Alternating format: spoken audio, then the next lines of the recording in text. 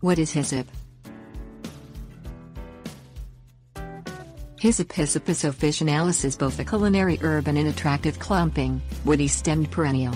Native to southern Europe, hyssop grows up to 2 feet tall and 1.5 feet wide, with glossy leaves in dark blue, pink or lavender, spiky flowers that bloom through summer and into fall in U.S. Department of Agriculture plant hardiness zones 3 through 10.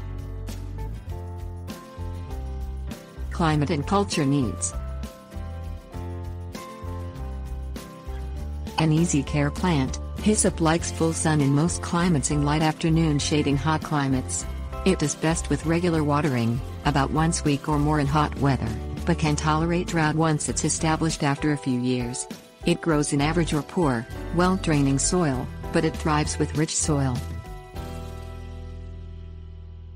Garden uses.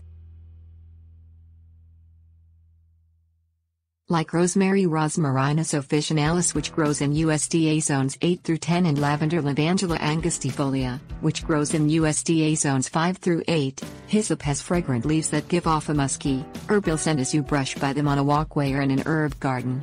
You can also keep them well trimmed to use as a low hedge or edging for a flower bed.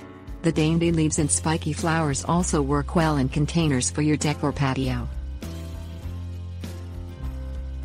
Getting more plants. You can grow hyssop from seeds sown outside in early spring, from stem cuttings rooted outdoors in late spring or early summer, or by dividing the plant in either spring or fall. Or, wait for the plant to self-sow and spread throughout your garden once it is established. Hyssop naturalizes along roadsides as well, where it gets water from runoffs, but it is not considered invasive. Added benefits. Hyssop is attractive to bees and butterflies and encourages beneficial insects such as ladybugs and lacewings. What's more, it's deer-resistant due to its pungent leaves. Hyssop flowers make long-lasting cut flowers. Its leaves add an aromatic, minty, peppery flavor to grilled meats, soups, sauces and stews, and its flowers make an attractive garnish for soups and salads.